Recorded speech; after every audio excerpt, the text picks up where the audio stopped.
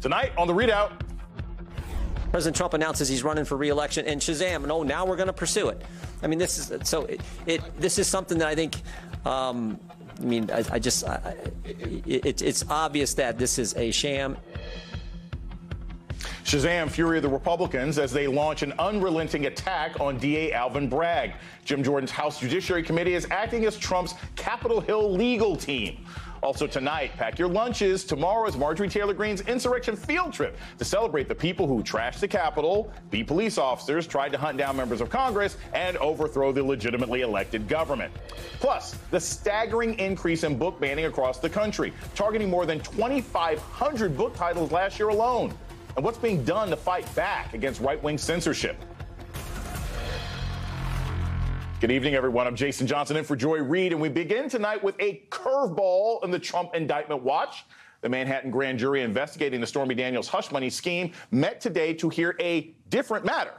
But Trump did what he always does when the walls are closing in. He posts some all-caps racist and anti-Semitic bile on social media, calling Manhattan District Attorney Alvin Bragg a, quote, Soros-backed animal who just doesn't care about right or wrong no matter how many people are hurt, adding, quote, this is no legal system. This is the Gestapo. This is Russia and China, but worse, which is weird because I thought Trump loved Russia. In addition to blowing right past dog whistling, calling a black district attorney an animal, and invoking George Soros, an accusation rooted in anti-Semitism, Trump also accused Bragg of doing the work of anarchists and the devil, and in a nod to the kind of violence he's already tried to incite by telling his supporters to go out and protest. He shared a photo showing him holding a baseball bat next to a photo of District Attorney Bragg. And a clear indication that the pressure is getting to him, Trump called for the removal of all of the officials behind the many investigations raining down on him. Not just Bragg, but also New York Attorney General Letitia James, investigating his business practices in a civil case. Fulton County, Georgia District Attorney Fani Willis, who is overseeing a probe in his plot to overthrow the 2020 election. And Special Counsel Jack Smith, and one of the matters Smith is overseeing, the Justice Department's criminal probe of the January 6th insurrection. Trump's lawyers were in court today asking a judge to stop former Vice President Mike Pence from testifying, the day after one of the lawyers representing Trump today, Evan Corcoran, lost a bid to avoid testifying in Smith's other probe into the Mar-a-Lago classified documents. Corcoran is expected to testify as early as tomorrow, and I'm sure we can expect more temper tantrums from Trump, since it's likely the Manhattan grand jury will meet on the hush money matter on Monday. Joining me now to discuss all of this is Jill Wine-Banks, who served as an assistant Watergate special prosecutor. She is co-host of the Sisters-in-Law and iGen podcast. Kurt Bardella, Democratic strategist and contributor to the LA Times and the best-dressed man on set today, and Maya Wiley, president of the Leadership Conference on Civil and Human Rights. Thank you all so much for joining me. I'm going to start with you, Maya. When I look at all these different cases that are raining down on the former twice impeached president, it always seems very obvious to me that even if, okay, today's not the day he's going to get arrested, maybe Friday isn't the day he's going to get, maybe Monday's not the day he's going to get arrested, but at some point, you have to realize that is one of these going to result in an actual arrest? Are they mostly just going to be fines? I can't imagine between the civil case and the criminal case and the federal treason cases, one of these doesn't result in him in an orange jumpsuit. Well, let's be technical about this. First of all, it's very hard to imagine there is not an indictment somewhere at some point against Donald Trump. I say indictment because, as we know, there's plenty of public evidence that shows that there's some real cause to think he is going to be indicted as something. Mar-a-Lago being the latest, because when your lawyer is now said, no attorney-client privilege because we think there is a crime fraud exception. That's, in plain English speak, that means, no, baby, you've got a problem, and we think your lawyer has evidence of you potentially committing a crime. And you have a judge saying that. You have an appeals court saying yes, and actually rushing that to happen. So I just want to say that is very hard to imagine. And these mean two things. So indictment, just want to separate these. Indictment means he's going to face a jury. Okay. Whether he's arrested for it is a little bit different because there would have to be a decision about whether he should be held versus whether he could be free on his own recognizance until that trial. So I just want to separate that out. But we know orange matches. I like the sound of that. Jill, I wanted to ask you this because, to me, one of the other concerns that I have whenever we hear about, again, all these trials, all these investigations, whenever there's a delay, right, I and many Americans out there start getting concerned that nothing's going to happen, right? Like, I never believed, I don't know why we gave Trump that much attention. I mean, he thinks he's going to get arrested on Tuesday. No one's going to do it on Tuesday because that's the day he said. But here we are 2 days later. The grand jury's met, but they didn't meet about doing something about Trump. Could that suggest that we could be days away from this indictment coming on? Or could this just be another routine matter and we're still looking at something within the next couple of days? We don't know exactly when it's going to happen. We don't actually even know if this was a delay. Only Donald Trump said he was going to be arrested. And I agree with Maya. There is not going to be an arrest as people think of arrest, which is him being handcuffed and perp walked.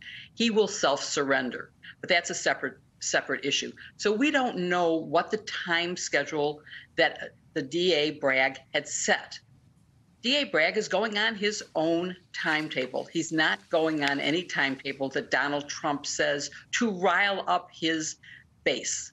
And with a Saturday Waco rally, that's what we should be worried about, even more than the protest that could happen whenever there is an indictment, whenever he has to come in and surrender and be fingerprinted and have a mugshot and DNA swab. Those will happen. I just don't see him being arrested. Much as I would love to hear the Law and Order music when that happens, yes, we probably will be denied that opportunity. Kurt, here's the thing that gets me. So while all these things are raining down on Trump, it cannot be said enough. 99% of this is his fault. Like, I don't know, if you don't steal documents from the federal government, this doesn't happen. If you don't pay off, adult film stars, then maybe this doesn't happen. If you don't try and overthrow the country, maybe you're not, a redneck, or however this old joke goes. But, these are things that Trump has caused on his own. But what's been fascinating to me is the same Republicans who were screaming, lock her up, and talking about the Clinton Foundation, talking about Hillary Clinton, are out there crying and complaining now. Let's play some sound from Lindsey Graham begging for Trump's freedom, and we'll get your thoughts on the other side. I'm begging and urging this prosecutor, don't do this to the country. Don't jeopardize the rule of law for the nation as a whole. There's a better way to do this. We'll have an election about Trump. To prosecute President Trump in light of everything you've just said would be weaponization of the legal system. It would set a bad precedent in the country. It would come back to haunt us for decades. And I hope and pray they do not do this in New York. Now, the weaponization of the legal system, Maya, correct me, you're the lawyer here. I believe that's called the Bill Barr method, where you turn the whole legal system into your personal use. But, Kurt, what do you think about it? I mean, look, they're going to defend Trump no matter what. Right. But to hear that sort of thing from Lindsey Graham just seems ridiculous to me. Well, it's just downright unsportsmanlike when people that are in justice prosecute criminals. Wow, what is wrong with the world that something like that would happen? I mean, Lindsey Graham has shown over many years now that this is a guy who just has no self-respect at all, and he's willing to deface himself on national television to defend someone that we all know he can't stand.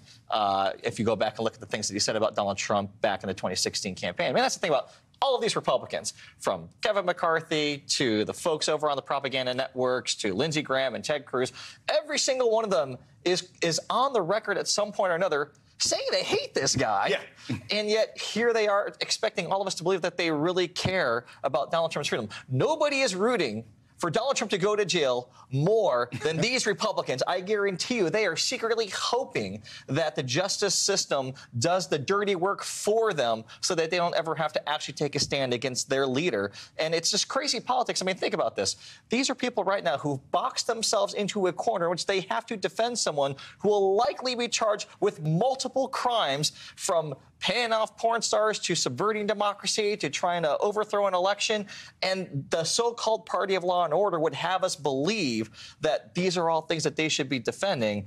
It just doesn't add up, and it's terrible politics. And they're going to add on top of that, as you put it, a field trip to go check out some insurrectionists. Like, what are they doing? Yeah. Jill, this is the other thing. And I find what Kurt said is very key about this. let's say Donald Trump does get arrested, right? Let's say he actually does go to jail, maybe for January 6th, maybe for the documents. What kind of jail time would he be looking at? I mean, I know that it's unprecedented to have a president in this situation. I doubt he's going to go in for 6 months and be doing, upside down sit-ups like 50 and come out and prepared to run. We know that's not going to happen. But what kind of real jail time could Donald Trump face either for the insurrection or for attempting to overthrow the 2020 election in Georgia? Assuming that he would get any jail time, given that he is the former president, and many people believe that with the Secret Service guarding him, he could be in home confinement. But if he were to be sentenced to jail time, he would be sentenced according to whatever the laws are that he is guilty of. Some of them carry 5-year penalties. Some of them carry 4-year penalties. Some of the state ones are, misdemeanors, possibly in New York. It could be up to a 4-year felony. So it's very hard to predict. Now, you could also have him serving consecutive sentences.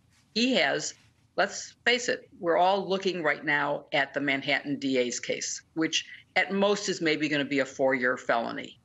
Possibly it's less. But you have Georgia, and there are multiple counts there. Right. You also have the Mar-a-Lago case. You also have the January 6th insurrection case. You also have a rape case in New York, the E. Jean Carroll case. Yes. And you have a lot of civil cases that could bankrupt him completely. So there's a lot facing him. And I don't know. I really can't predict whether it would be done consecutively or concurrently. And one would hope it would be consecutive because these are very different crimes. And some of them go back to before he was even president. And we keep talking about, how important is the D.A. Bragg case? And I think Lawrence O'Donnell had the best answer for that, which is, had he not gotten away with that crime, if he hadn't committed that crime, he wouldn't have been president, and we could have all been spared everything else that has followed. That makes it maybe one of the most important of the crimes he's committed. So, Maya, to think that we were basically hush money from an adult film star away from 4 of the worst years of my life and most of the world's life politically, it does sort of add weight to a case that otherwise a lot of people would say, oh, well, this is sort of the least important of all of them. When we look at these cases across the board, historically, right, treason obviously is something that's historic, unprecedented, et cetera, et cetera. But if we look at it on sort of a practical level, which of these cases also might result perhaps in changes in legislation? I look at what's happening in Georgia, and I think that if it hasn't happened already, this investigation alone should lead either to state or new federal policy where it's like, hey, look, if we have any loopholes here, we're going to pass a law now. You make that phone call, automatic felony, or you make these suggestions, automatic felony. Which of these is likely to actually result in some change at maybe a policy level or a structural level in our government, regardless of how the trials turn out? Well, I think that's a very hard question to answer, and I'll tell you why. Not because we couldn't look at this and say, here are the laws we have to make clearer so that nobody can argue that they went around it. But one is what Kurt points to, which is for all of the arguments about caring about the rule of law and please don't bust it up by going after somebody who may have broken it. And, by the way, watching what's happening in Georgia, where lawmakers are looking at trying to carve back what a prosecutor can do because of Donald Trump, which is not a pro-rule of law position to take. It's not clear that there is actually any interest in lawmaking, let alone, but using it as a political tool to just protect Donald Trump. And I think that's why it's not only hypocritical, it's actually dangerous for democracy. Because one thing I will tell you as a New Yorker, one thing I will tell you as a black woman, one thing I will tell you as someone who cares about the rule of law and racial justice and civil rights, is in Manhattan, in New York City, over 180,000 people have been, just in 2 years, 2019, 2020, arrested on misdemeanors and for things like selling churros in the subway system, things that did not endanger anyone, things that did not endanger our democracy in the slightest, and often people just trying to make a way for themselves and their families. And the majority, like half those people are black. Yeah. And only 12% result in an actual conviction. But do we hear anybody running around saying, oh, these prosecutors, here's a problem for the rule of law, is that all these people are facing criminal charges for nothing. Now we have a man in power, who has wealth, and has corrupted the system and endangered our democracy.